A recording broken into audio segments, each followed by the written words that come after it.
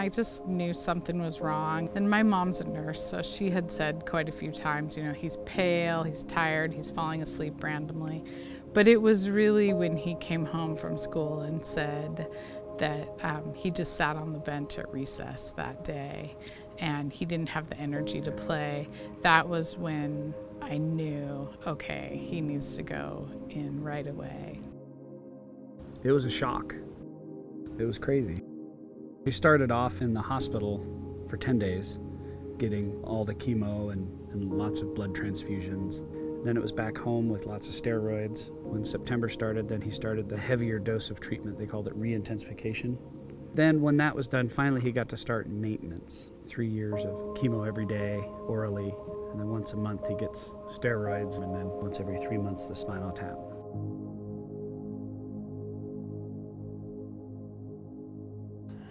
My wish was to be a World War II pilot stationed in Pearl Harbor that gets shot down and has to survive on a deserted island with the supplies that a World War II pilot would have.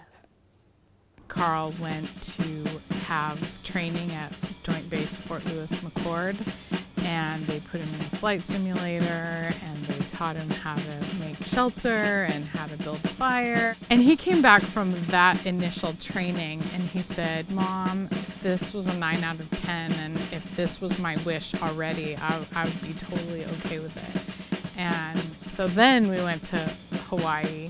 My wish started by flying into Hawaii. We get off the plane and there's Marines lined up outside. Everybody was in character, and it was like we had walked into a completely different time. We take the trip through Honolulu to get to the USS Battleship Missouri, and we got there, we got full uniforms, and a lot of the gear was true World War II. We had the access to the whole ship, so that night we went through every nook and cranny of the USS Missouri. And there was a flag ceremony, and they honored Carl with a flag, but they didn't just give him a flag. You know, they took the colors down from the USS Missouri and they did a flag presentation, and just wow.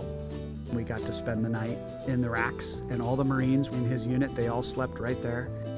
Then we get up, they bring us to an airport, and there waiting for us is a World War II Stearman biplane.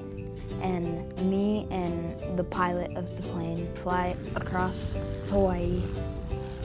The major kind of looks at me and says, "You know, what are your thoughts on Carl flying upside down?" I said, "I think it's great." He's like, "Well, good, because they're gonna, and they're already in the air. We can't talk to them." It's like, "Oh, okay." On the way back from the flight, the pilot did a great job of, you know, sputtering out the plane, and they were way up there, and he tumbled down with no power and actually landed. And it was a crash landing. Right away, someone blindfolds me, puts me in a car. Our plane had crashed, and all our gear was scattered out all over.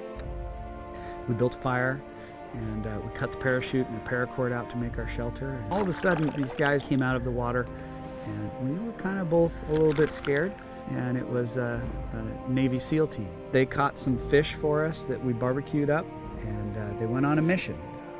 We joined forces with them and went down to the enemy camp and captured the enemy. The Navy SEALs asked Carl if he wanted to become a Navy diver. Carl said yes, and they put him through the test.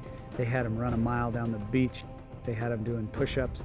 They had him doing sit-ups and all kinds of things, and he was wiped out.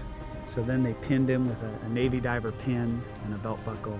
It was just a fantastic moment. At the end of his wish, they had a little wish party, and everyone that had been involved in his wish came and celebrated with us. And it was overwhelming to look around and see the number of people that were loving on our son. Everything that people did for me was special.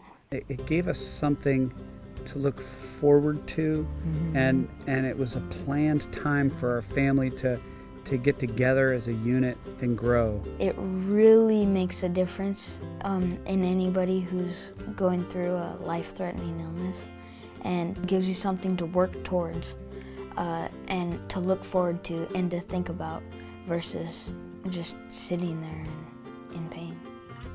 The whole survivor theme was really interesting to us, that he picked this wish that was about surviving in a completely different way than, you know, surviving a diagnosis of leukemia. So he's a survivor in so many ways.